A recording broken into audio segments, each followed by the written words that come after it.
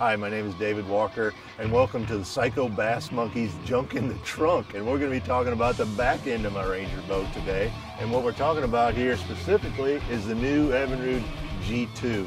Now, you guys heard about this, you've seen them out there, and I've heard comments about it's the ugliest motor I've ever seen. That's the best looking engine I've ever seen. Personally, I love the new look of the motor, and one of the things I really like about it is you can customize the colors. There's literally hundreds of different options. As you can see, I went with the black side panels and the yellow and silver stripes on there. Really goes great with the whole look of the wrap of the boat and truck. So it allows you to customize that. You can get red ones, green ones, you name it. But that's just some of the aesthetics. What's really important to me on the new G2 is the speed of it. I love how much faster I'm going right now. I'm talking mid 70s in this boat right here.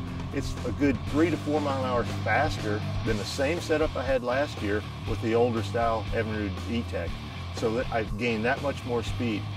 And you'd think, well, what's the trade-off? You know, you gain this, you lose that. On the G2, I have not lost anything. I've gained more speed, incredibly more torque. That's so cool. That's what you really feel. When you're talking about hole shots, this one right here gives you the whiplash. And the other thing that's a big advantage about it is the fuel economy. Way better fuel economy. I'm so impressed with this motor. It has done everything I asked it to do, and then even more so. So when you're talking about all over the country, different weather conditions, different waves of whatever I need to go through, a long run, short runs, shallow water, you name it, the G2 is getting me there and getting me back to the weigh-in on time is where you got to be. So check it out, the new Evinrude G2. Everything's new about it, from the prop all the way to the steering system. There's no parts from last year's engine on this motor right here, so everything's new, redesigned. Check it out, the Evinrude G2. Thank you for watching.